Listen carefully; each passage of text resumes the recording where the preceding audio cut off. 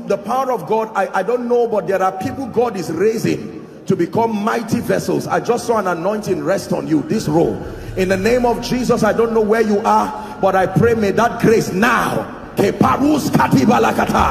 it rest upon you and shift you to a new dimension. In the name of Jesus Christ. Welcome to Christocentric Message. On this channel, you are going to get soul-lifting messages, faith-based content, prayer drills, and videos that would help you grow spiritually. Remember to subscribe to the channel, like the video you are about to watch, and comment on it. Stay blessed. Insist and ensure that everyone around you gets to listen to this message. At the end of the message, you will know why. Can we ask the Lord to visit us and grant us encounters by his word? Lift your voice in 1 minute. Thank you, Jesus, for your word. Speak to us. Someone is praying, although is following by way of television, by way of the internet. Participate in the prayer. The Lord is giving us visitations that last. Someone is praying. Let it be from the depth of your heart.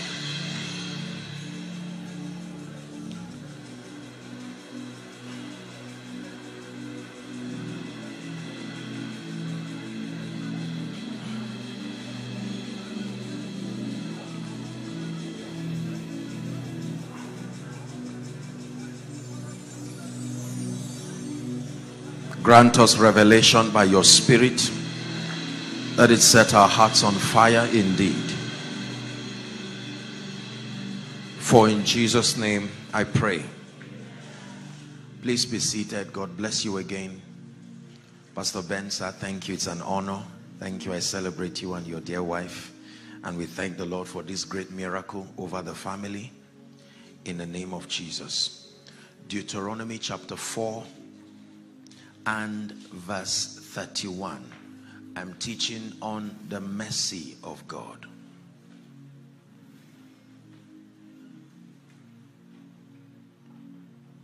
The mercy of God. It says, for the Lord thy God is a merciful God.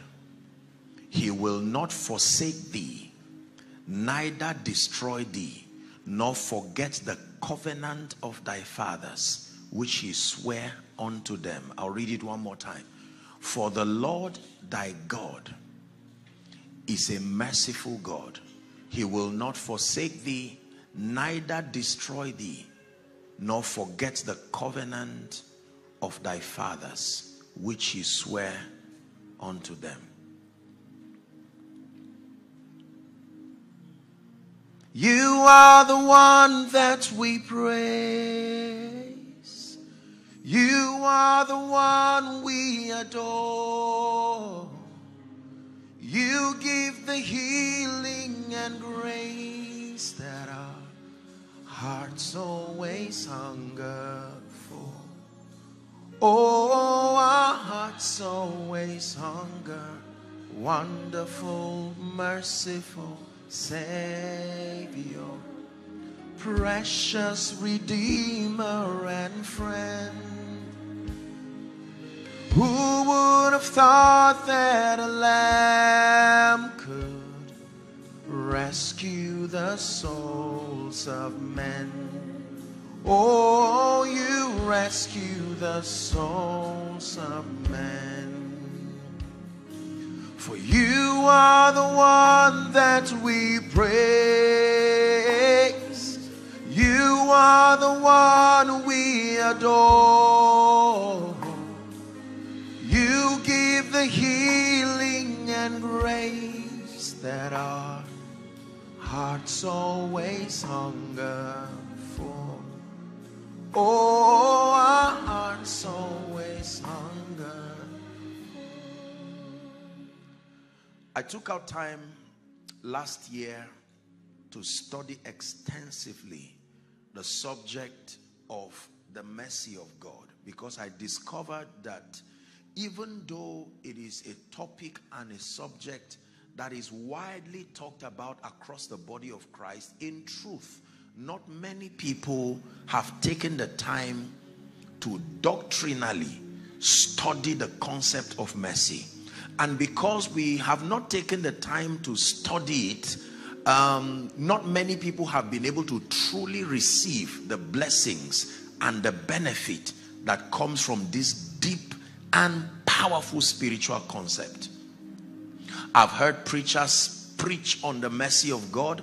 The average believer just has an idea that the mercy of God, whatever it is an advantage. And that is enough for reception. Lord, whatever that mercy is, we know it helps, and so I receive it.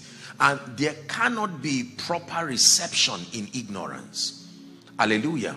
And so I took out time to study extensively the whole idea of the mercy of God. And I have, by the privilege of God's grace, I have taught on the mercy of God for many years. But I was surprised myself when I began to study the subject of mercy.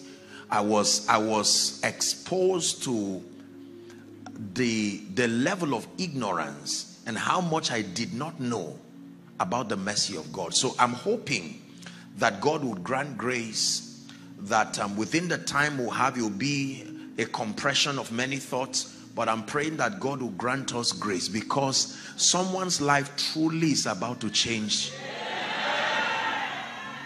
Liberty is connected to knowledge, and you shall know the truth, and the truth that you know, not the one available, the one you know, sustains capacity to make you free. You shall know the truth. There is a relationship between knowledge and liberty. Hallelujah. Praise the Lord. In my study on the subject of mercy, I discovered that there are 4 layers. There are 4 layers that you must understand. 4 layers of thoughts that if you do not understand, it makes appreciating and receiving the mercy of God very difficult. Number 1, the first thing you have to understand in order to appreciate the subject of mercy is the nature and the character of God. This is the first thing you have to understand. It is impossible to truly understand the mercy of God if you do not understand the nature and the character of God. There is something about God that you must know to understand mercy. Number 2, the second thing you need to know, the second layer of our approach to this subject, would be the nature and the character of man. You have to know something about the intrinsic frame of man to necessitate mercy. If there are certain things, if you do not know about man, you will wonder why God is so insistent on ensuring that man becomes a recipient of his mercy. There is something about the nature and the character of God we need to learn. Number 2, there is something about the nature and the character of man.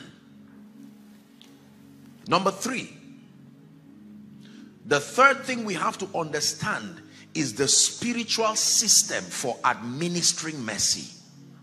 As powerful as mercy is, it is not administered randomly. There is a spiritual protocol. That means there are people, as cheap and as free as mercy is, there are people who will never be able to be recipients of mercy.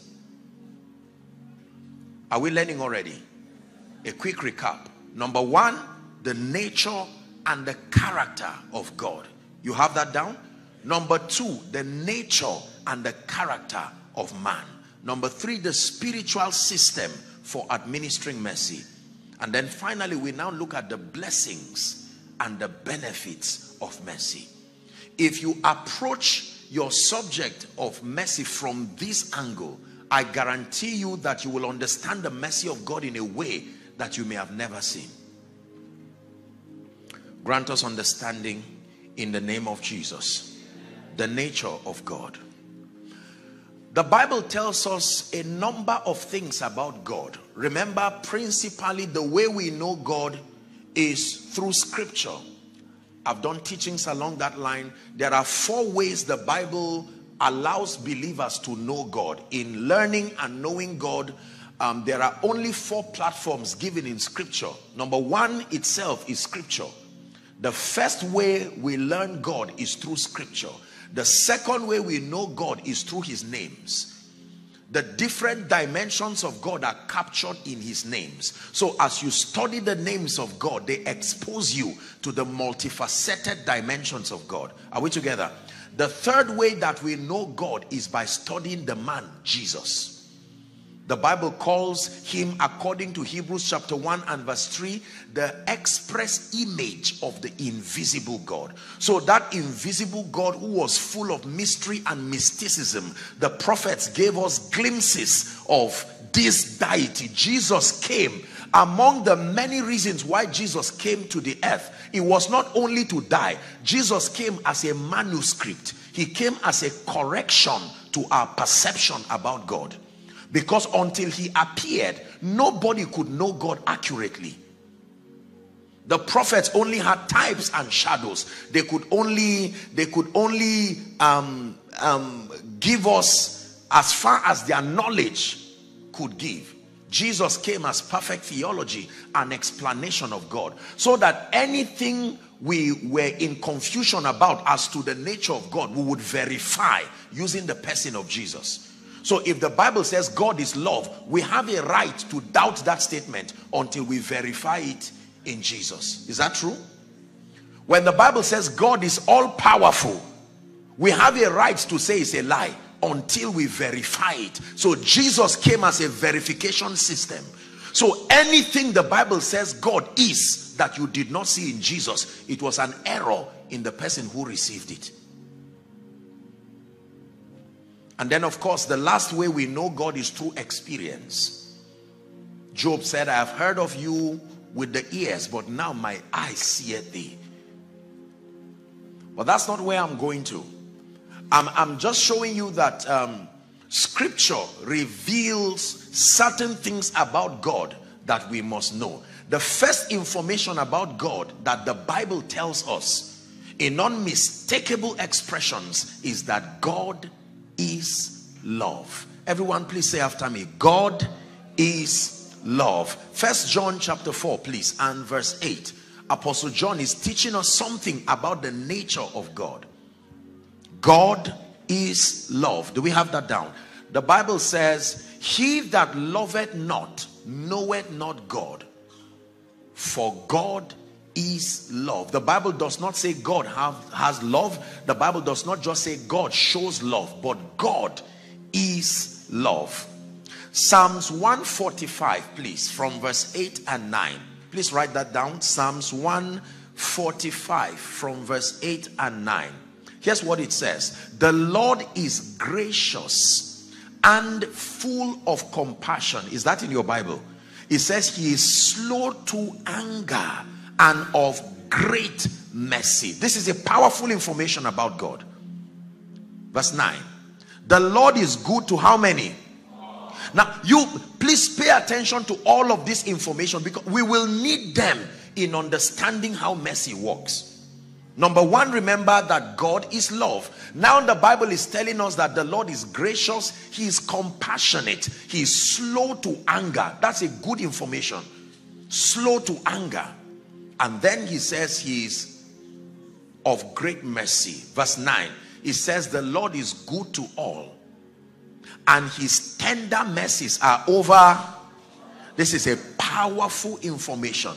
That means everyone and everything is a potential recipient of God's mercy.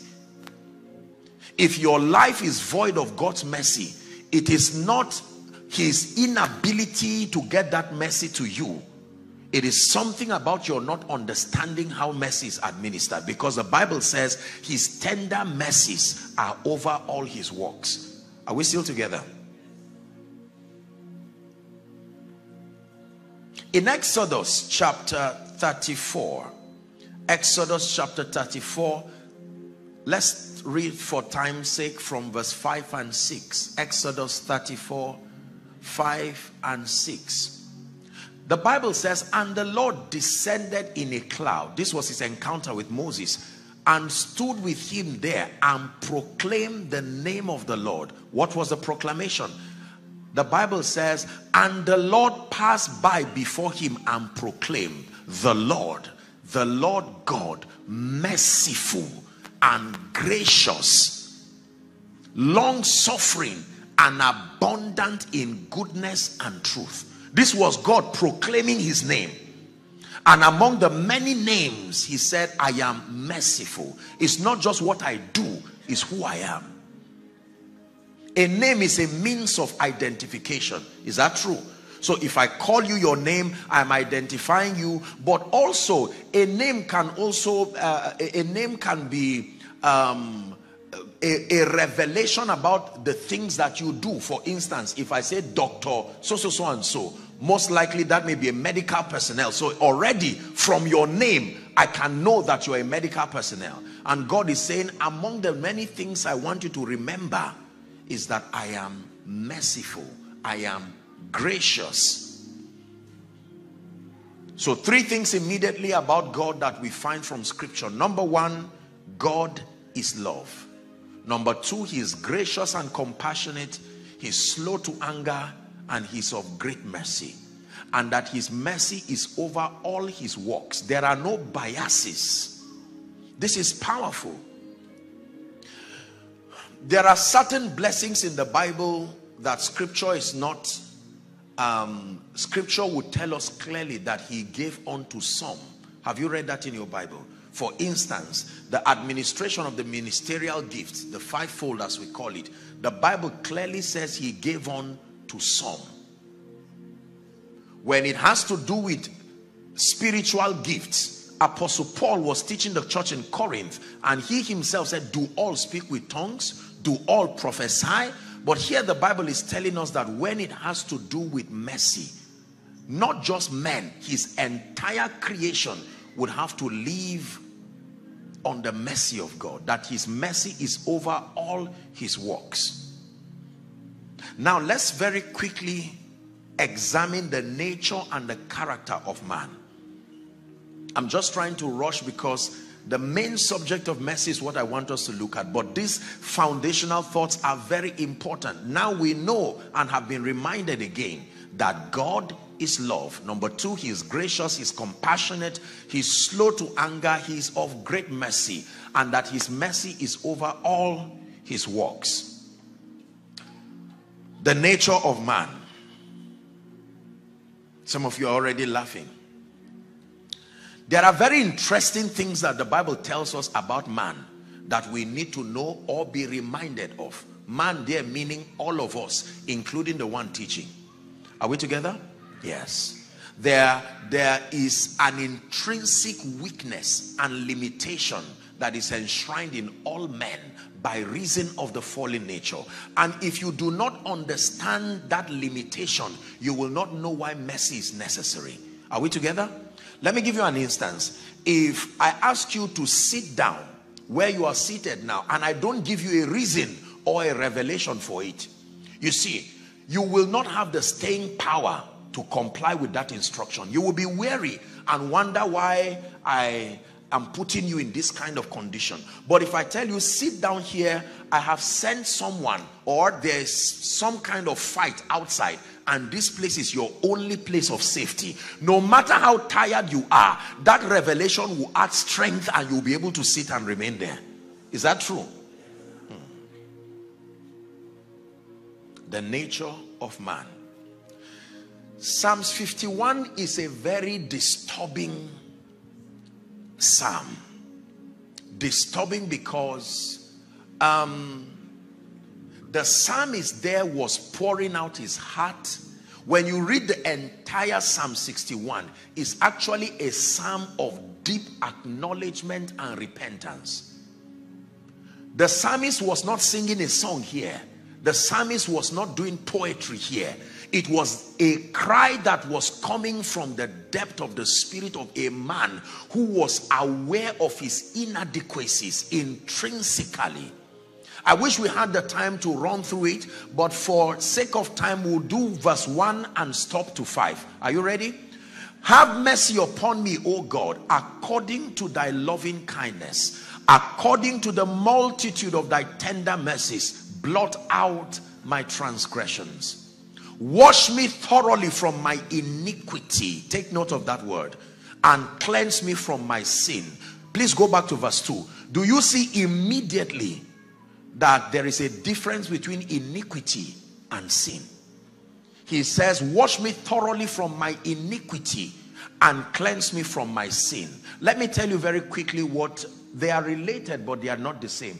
Iniquity is a perpetual, willful, continual state of rebellion. It's called iniquity. Perpetual, continual, willful state of rebellion. Sin, in one word, is disobedience. People give all kinds of expression, missing the mark, transgression. In one word, sin is disobedience. Are we together? Yeah. So if you are to interpret this in light of what I just told you, it is safe and fair and even scriptural to interpret it this way. Wash me thoroughly from my rebellion and cleanse me from my disobedience. Next verse. For I acknowledge my transgressions, and my sin is ever before me. Verse 4. Against thee, thee only have I sinned and done this evil in thy sight, that thou mightest be justified when thou speakest, and be clear when thou judgest. Let's read verse 5 together, please. This is a sad news, but it is true. Ready? 1, 2, read. Behold, I was shapen in iniquity, and in sin. This is a very powerful information about man. The psalmist in his state of repentance researched why this weakness, that though he was royalty, he was a great man, but he kept finding out that in spite of his love for God, there were limitations and encumbrances around his life. It brought him to his knees, and in his research he discovered that it was not just about what he was doing. There was something intrinsic in his nature. And here was his discovery. I was shapen in iniquity, and in sin did my mother. In sin did my mother conceive me. The nature of man. The second thing we need to understand is in Jeremiah chapter 17 from verse 9. Are we still following in this place? Jeremiah 17 and verse 9. People of God, let's read together if you see it projected. Ready? 1, 2, read. The heart is deceitful above all things and desperately wicked. Who can know it? It's a very serious question. That the heart of any man is so deceptive, it can deceive the owner too. You are part of the entities that your heart can deceive. Your heart can deceive others, and it can go to the extent of deceiving you. Who can know it? Verse 10.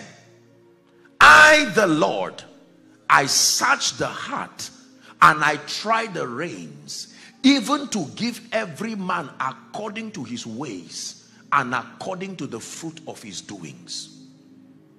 That a man can be deceived by his own heart. A man can be deceived by his own heart. Is someone learning now? Genesis chapter 6, please. This is God's assessment of the falling man. We've had prophets, we've had broken people speak, but now let's hear what God has to say about man. We're reading the first 5 verses. It came to pass when men began to multiply on the face of the earth, and daughters were born unto them, reading to verse 5, that the sons of God saw the daughters of men that they were fair, and they took them wives of all which they chose. Verse 3. And the Lord said, my spirit shall not always strive with man, for that he also is flesh, yet his days shall be 120 years. Verse 4. There were giants in the earth in those days. And also after that, when the sons of God came in unto the daughters of men, that they bare children to them, the same became mighty men which were of old, men of renown. Let's read verse 5 together. 1, 2, read. And God saw that the wickedness of man was great in the earth. Don't forget who is speaking here. And that every imagination of the thoughts of his heart was what? Only evil. How long? Look at what God is saying about man. This is a research God did himself. And God is looking at man. And it's almost an expression of regret.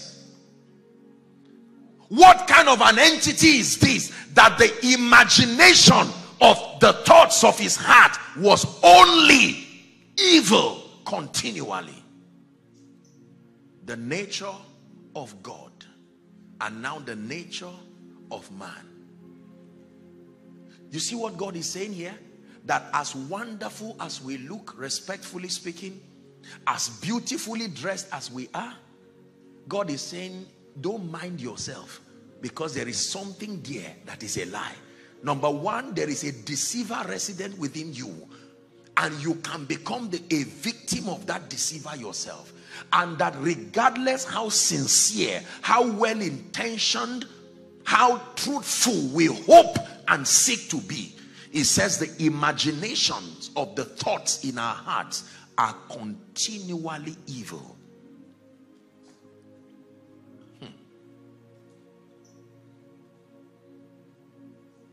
How else will you understand the subject of mercy if you do not study the nature of God and the nature of man? Now already you can see two contrasting realities. God who is love, God who is sinless, gracious, compassionate. The Bible says he is rich in love, rich in mercy. Contrasted to the man who is the zenith of his creation in his fallen state. Look at the various things that the Bible has to say about man. Number one, that it talks about the fact that in iniquity, that means man's condition has nothing to do with his awareness and orientation. That the problem starts right from conception. That destruction and that disaster is not just resident within the heart or the brain or the will. It's gone spiritual. It is within the blood of man. So when you celebrate a little baby, and everybody celebrates the innocence of that baby, God's verdict is that there has been a transference of something into that baby that even the parents may not know. Every armed robber was once a baby. Every killer was once a baby. Did he come out of his mother's womb with a knife? Yes, the knife was in his heart. He only looked for it physically later on. The Bible says in iniquity. That means the tendency for rebellion was already in me. It was not outsourced. It was already in me. The circumstances that gave it visibility only were platforms for expression. So a little baby who looks at the mother, as innocent as that baby is, he winds his tiny hand and slaps the mother, and the mother cries and the baby laughs. Question: who touched that baby? That there is joy you can derive in the pain of another.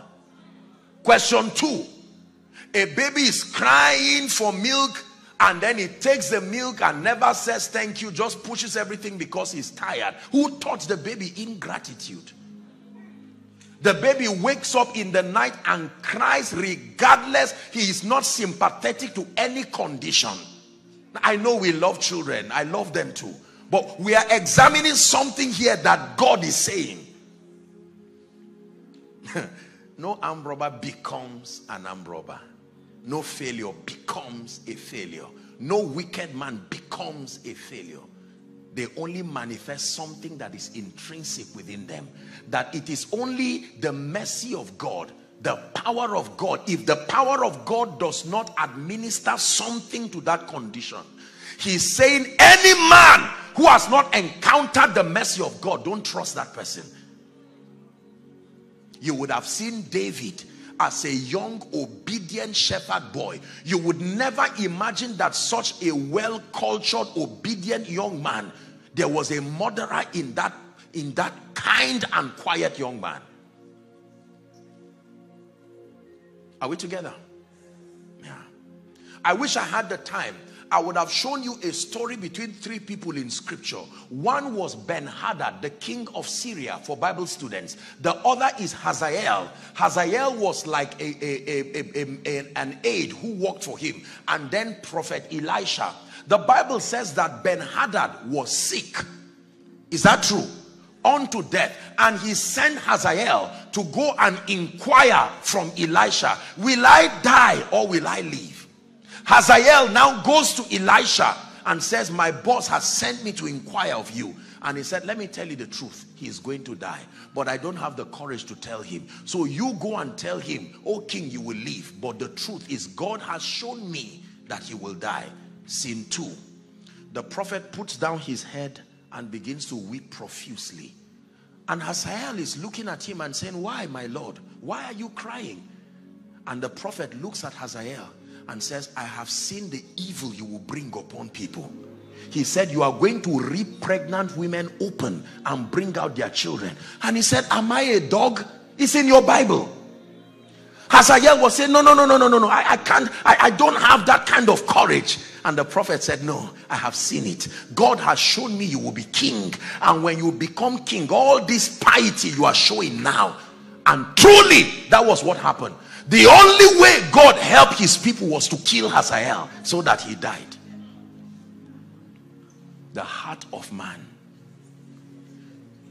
Most of the people who have brought pain to people today were some of the nicest, supposedly innocent people. Have you seen house helps who killed their bosses, poisoned people, and as at the time they came, they themselves did not know that tendency was in them. Don't forget what we are discussing. Mercy, remember?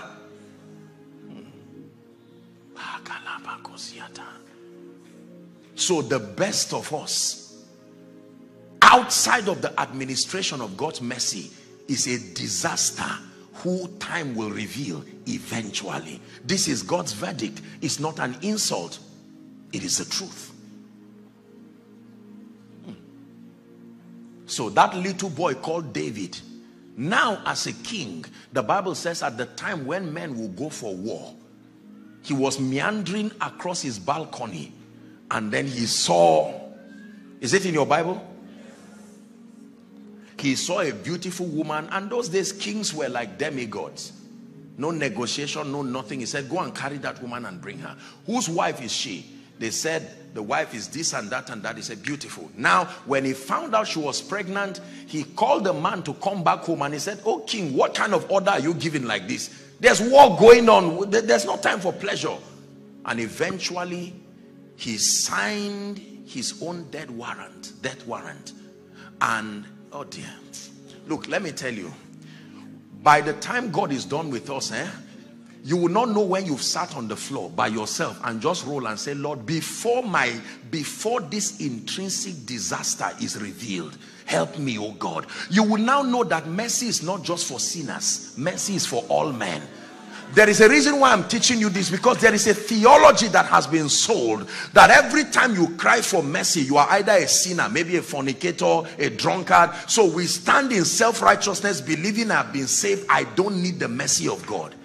The Bible says it is because of that very mercy that we are not consumed. Are we learning? So in conclusion, the nature of God is that he is love, he is kind, he is great. Contrasted to man. Man is evil intrinsically.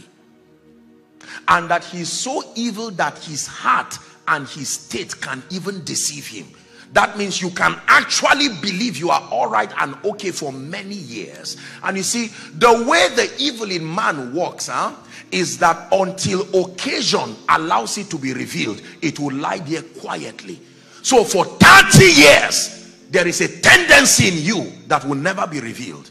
People can say you are so humble. Question: the person you are saying he is so humble has never been rich, has never gone abroad, has never been given an opportunity to be wicked.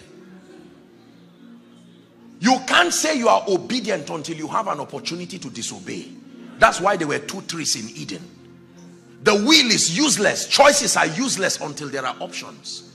Is that true? So there are many people who you are saying they are nice is simply because options have not been given. Listen, we need to learn this. It's the reason why many families keep having pain over their children. They wonder, oh, my child is nice. Under what condition? And then, respectfully speaking, I'm not to get too emotional here. I want to teach you the truth, so that when it's time for mercy, we'll say, Lord, let it come and let it stay. Let your mercy not visit me. Let it find a resting place in my life. The best of us is still inadequate.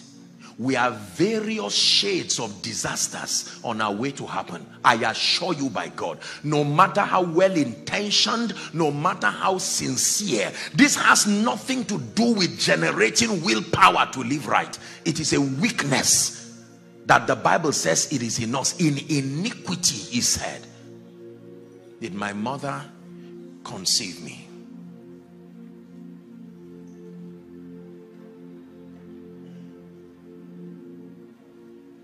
What then is mercy? Let's hurry up. Thank you, Jesus. What then is mercy? Now that we understand the nature of God, now that we understand the flaw that is in the nature of man, what then is the mercy of God? Please write this down. Any action that is taken, any action that is taken which is motivated by compassion is called mercy. Any action at all that you take whose motivation is compassion is called mercy. Any action, this is the basic idea of mercy. Mercy stems from compassion. That means it is impossible to have, receive, and administer mercy until compassion foreruns it. The foundation of mercy is compassion. Are we together now? If there is no compassion, there cannot be mercy. This is very powerful. The foundation I wrote here, or the basis for mercy, is compassion. What is compassion? Sympathy. What is compassion? Pity. What is compassion? Concern for the sufferings or misfortunes of others. I'll take it again. I'm defining compassion. Sympathy, pity, concern for the sufferings or the misfortunes of others. You can never experience mercy until you have compassion. I define compassion as the ability to be touched with the feelings of people's infirmity. Does that sound like a scripture in the Bible that you've heard of? For we do not have a high priest, he says, who has not been touched with the feelings of our infirmity. Compassion is the feeling. Mercy is the fruit that is generated from that feeling. So when you are touched with the awareness of people's misfortunes and sufferings and inadequacies, your response in honor to that compassion is called mercy. Mercy, therefore, is the fruit of compassion. Mercy is the fruit of compassion. Are we still together? Now let me define mercy.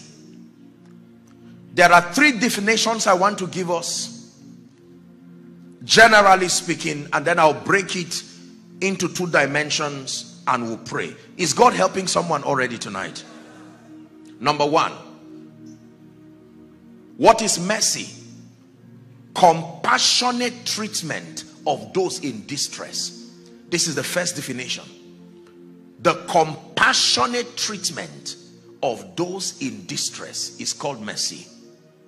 Compassionate treatment of those in distress. Number two, the second definition of mercy means to show care and to provide relief.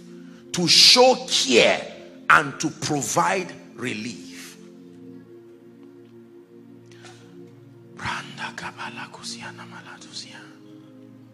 Are you ready for the third definition? The third definition is to refrain from harming or from punishing an offender.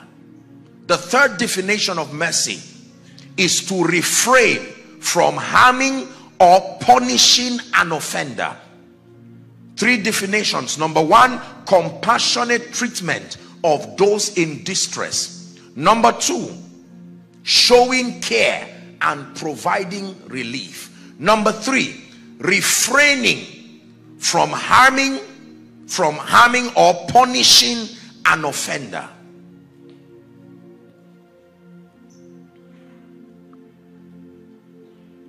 Hallelujah.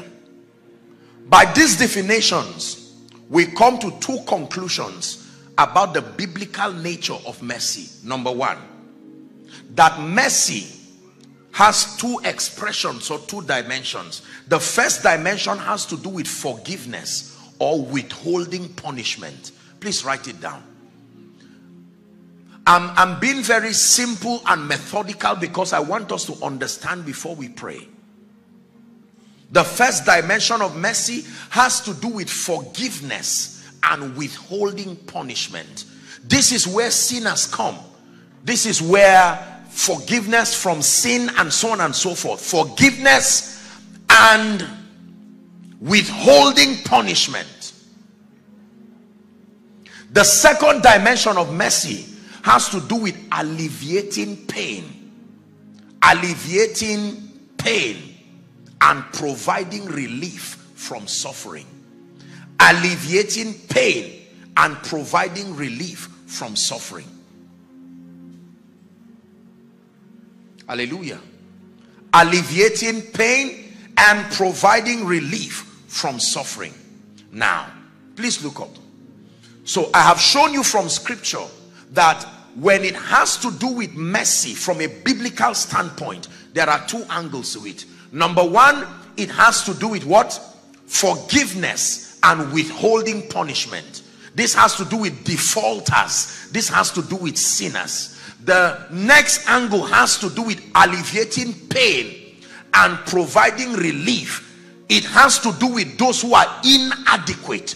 You can see that mercy is important for those who are defaulters and sinners. And mercy is also important for those who are inadequate and incapacitated at any level. This brings all of us into the equation as far as receiving mercy is concerned. Because you will always be one of these two. Either a defaulter or a sinner in need of pardon, or one who is inadequate by reason of wearing a mortal body. In any case, you will still need mercy. If God is speaking to us, please say amen. Amen. So the foundation and the basis for mercy is compassion. And I said that mercy is the fruit of compassion. Now, very quickly, let's go to the third level. How does God administer mercy? I think this is the most important discussion here.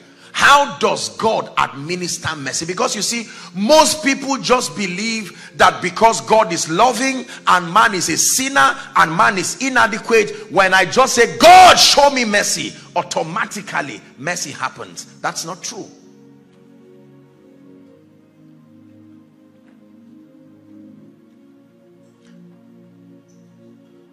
There are laws that govern the administration of mercy. I wrote something down here that I want you to please write down before we begin to discuss the administration of mercy. Are you ready? Please write it down. Mercy is God's system of advantage. Mercy is God's system of advantage that guarantees that we become full expressions of his expectations regardless our humanity. I'll take it again.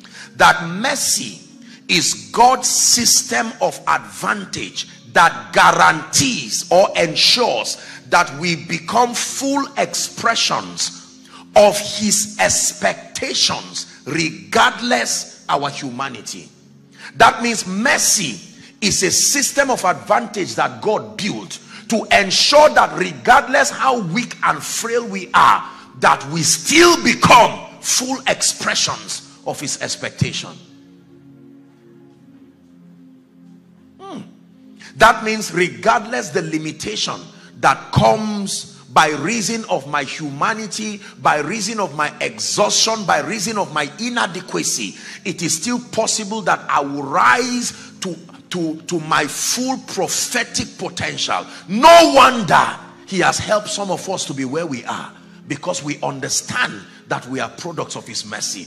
Every time you see a human being producing certain levels of extraordinary, uncommon results, look beyond the skill, look beyond human connections. There is an amplifier, because based on, if we were to be assessed based on the true states of our limitation, we will not add up to what we are now. The mercy of God is a system of advantage. Someone shout hallelujah.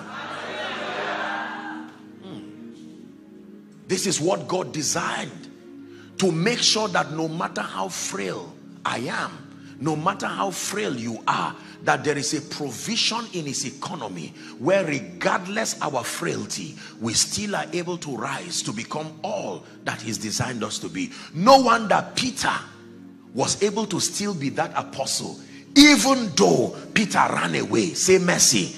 No wonder Thomas, you know, most people talk a lot about Thomas. They call him doubting Thomas.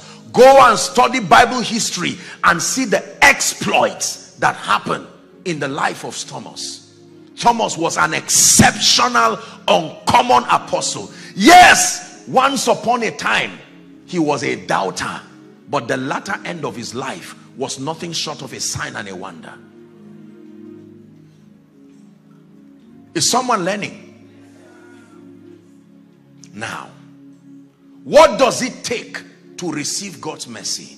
Now that we know the nature of God, now that we have briefly looked at the nature of man and the reality of man's state that necessitates mercy, and now we have the basic concept of mercy, that on one hand mercy has to do with pardoning defaulters and sinners, and then on the other hand mercy has to do with a provision of support for those who are inadequate.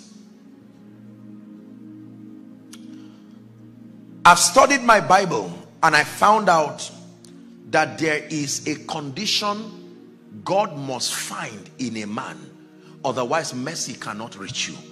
This is the high point of this teaching, and I want you to please listen. No matter how in need of mercy you are, mercy will never come to you until God finds this one condition. And that condition is found in Psalm 51 verse 17. Our psalm again, 51:17. Thank you, Jesus. The sacrifices of God, is it in your Bible, are a broken spirit. It says a broken and a contrite heart, O God, thou wilt not despise. The one condition God must find in man and with man to be able to reach down to you with his mercy is brokenness. Please write it down. Just because the mercy of God is supernatural, just because God is rich in mercy, does not mean that you will be a recipient of that mercy. He must find brokenness. What is brokenness? Brokenness is a realization. Please write it down. Brokenness is a realization, and brokenness is an admittance, a realization and an acknowledgement of your limitations and your inadequacies outside of the assistance and the help of God. Brokenness is a realization.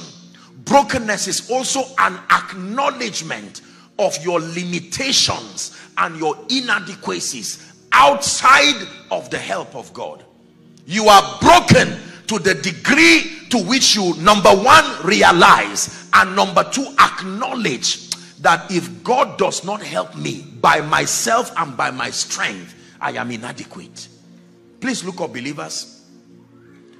We have preached the subject of mercy in church, and many people have even come out to be candidates of mercy. Unfortunately, very few have received mercy. I know it by assessing the results in their lives. Do you know why? Because although most people want the fruits and the blessings of mercy, most people have compromised through pride.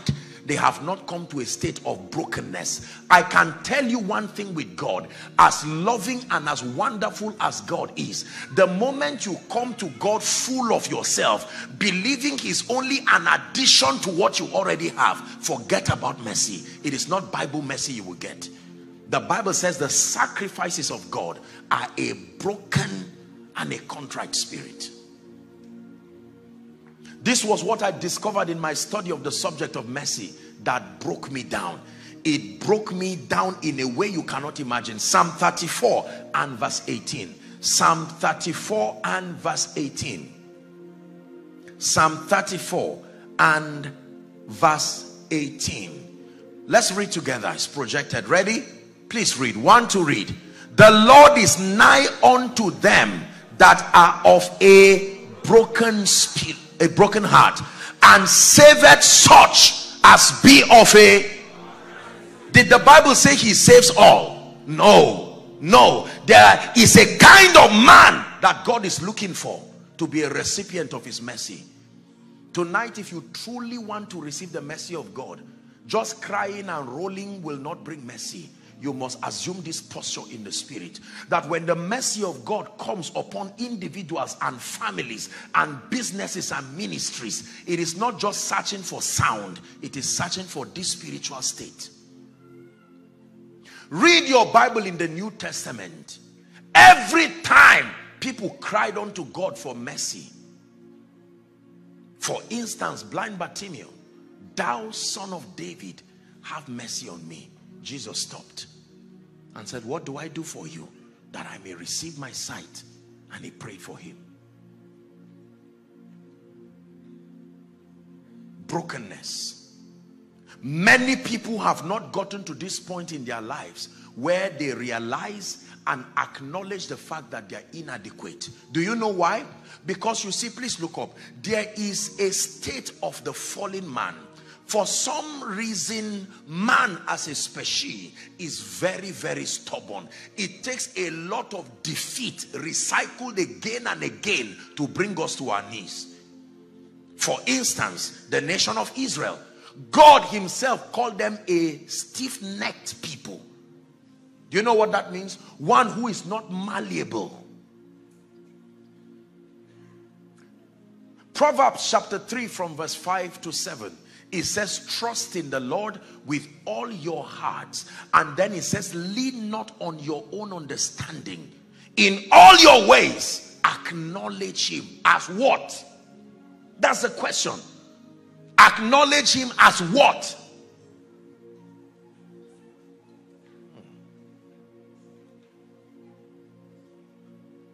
It is the reason why, people of God, you would see God reach down to individuals in their lowly estate and begin to lift them with his hand and his jealousy and put them in positions that looks unfair. Do you know why?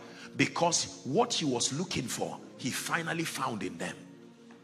Whereas there can be other people who are even already privileged by default, but that self-pride.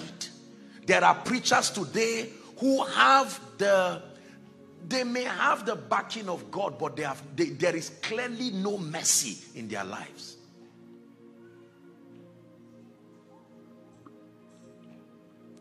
When 1 + 1 = 2 in your life, the mercy of God is not at work in your life. Because that is exactly what arithmetic says should be. But when 1 + 1 becomes an answer that only God writes, the mercy of God has added to that result.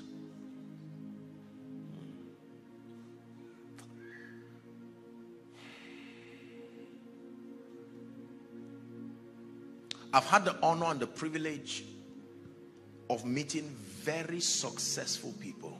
Successful in business, successful in ministry, successful career-wise. And as God grants me the privilege to sit with them and talk with them, usually I would want to ask, tell me your story. And there are certain punch lines in those stories I'm looking for. I connect the beginning of their lives, and I want to know at what point mercy came in. Some of those who were recipients of that mercy did not even know when mercy came in. They only know when brokenness came. They will tell you, I got to a point where I lost, I failed, and I cried all through the night. From that time, they will say, I found a message. From that time, they will say, I went for a meeting. They did not know that from that time it was mercy that took them. Please listen very carefully. You can know when you are on a flight of mercy, the result will be clear. I wish I had the time. I would have shown you from Luke 15, from verse 11, the story of the prodigal son. Theologically speaking, this is the greatest expression from the standpoint of parables, the greatest expression of God's mercy. You know why? Because it's a very comprehensive parable. It shows a family from the beginning, the original plan. Then it shows the rebellion of a young man, and it shows the consequences. So it starts with a father that had 2 sons. Follow the story carefully. And it says that the father was a blessed and benevolent man, and provided the sons were under his care, they were comfortable. There was no mention of lack and limitation.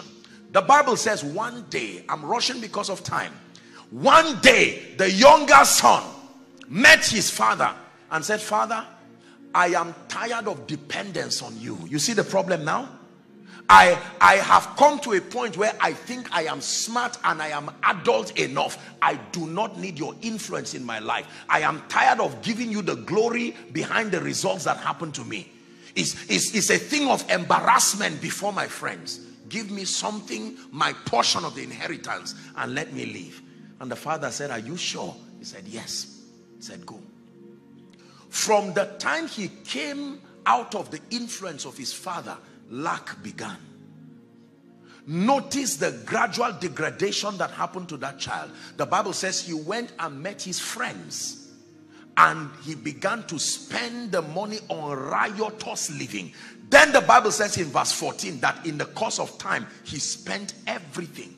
Is it in your Bible? And he began to be in want. I like the word began, meaning it was not his prior experience. He began to be in want, and he kept going down and down and down until he got to a point where he was feeding with pigs. Please follow this in your imagination. Once royalty, having access to everything because of one foolish decision that was a communication of rebellion and pride. Father, I do not want your influence in my life. I discovered that I think I'm an adult enough. You see, in the realm of the spirit, you measure spiritual maturity by your degree of dependence.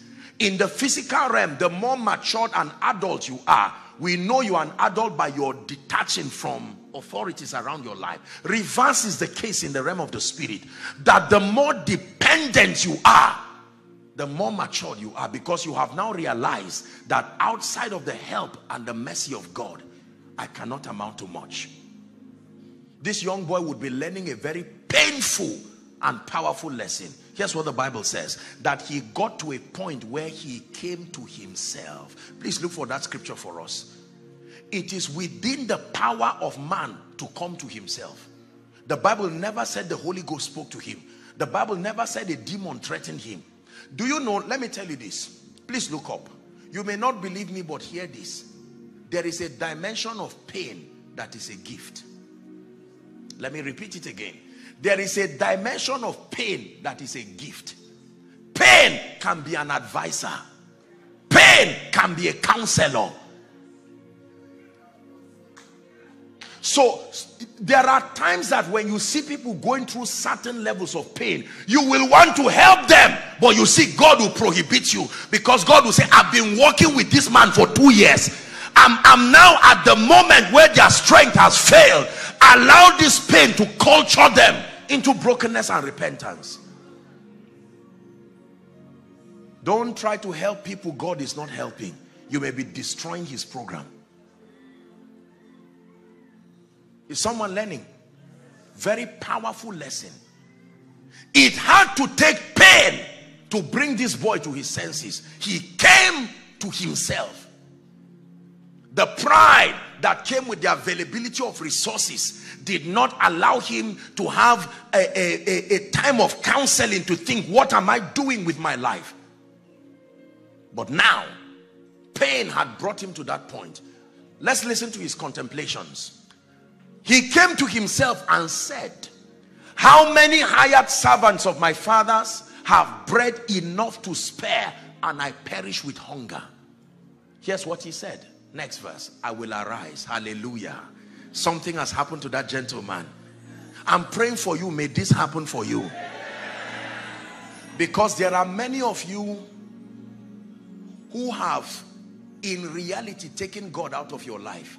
You replaced him with over-dependence on intellect, over-dependence on business ideas, over-dependence on human connections. I'm not saying those things are wrong, but my Bible already says trust in the Lord with all your heart.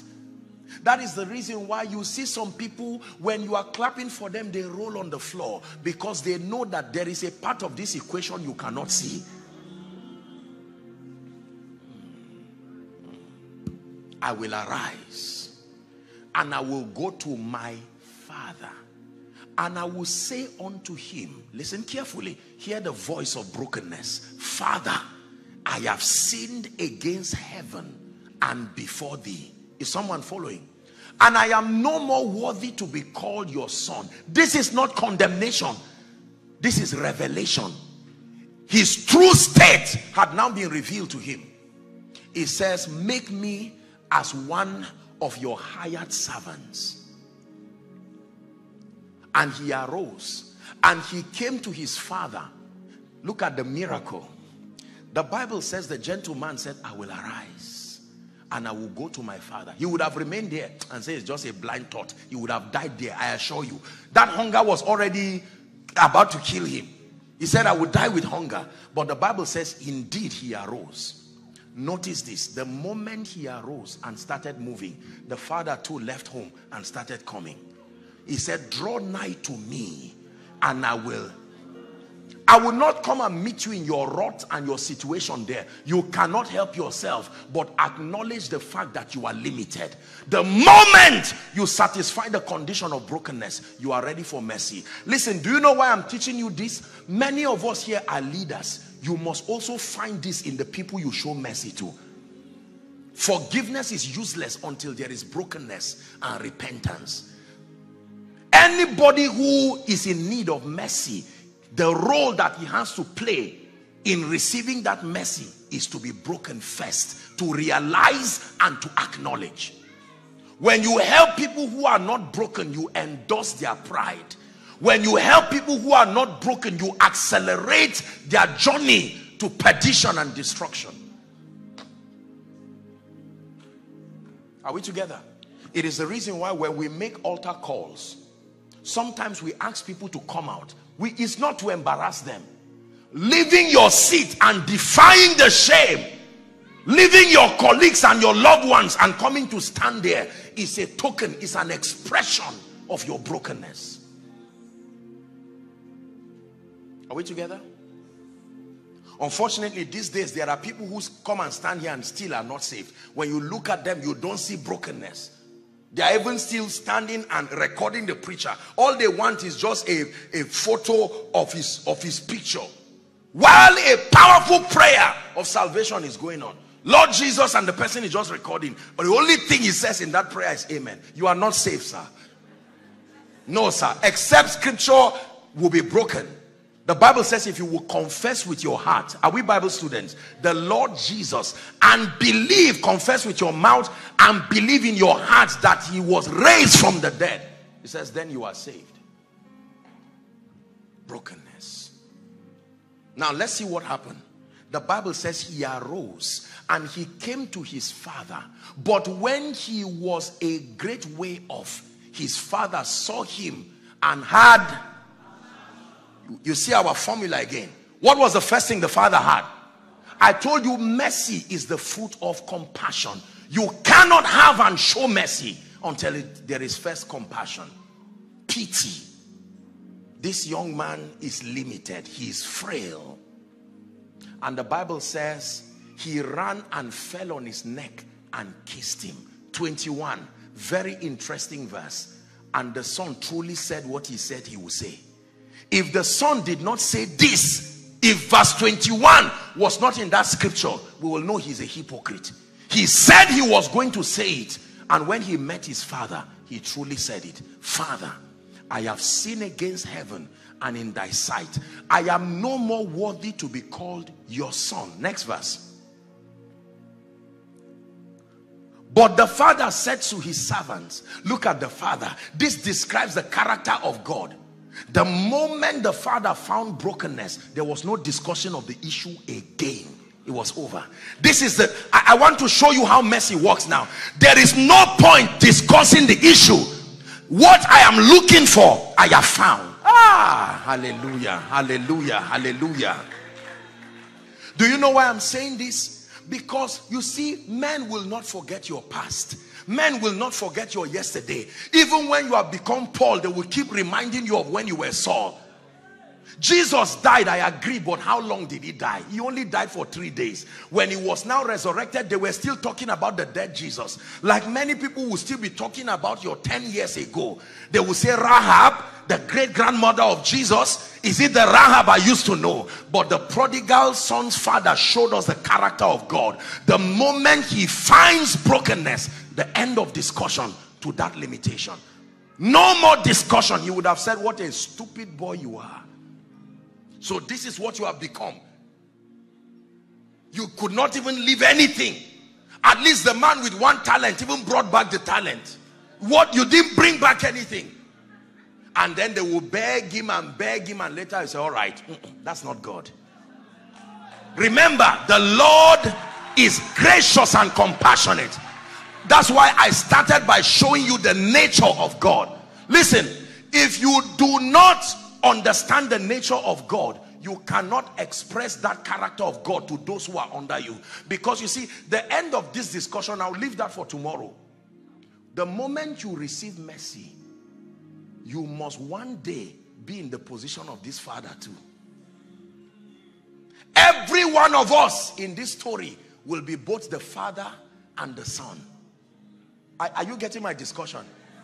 Some of you, for now, you are like the son. You need to come back. But for some of you, as leaders, you are that father. There are people who are long overdue for mercy. They have been broken. That case has to be over.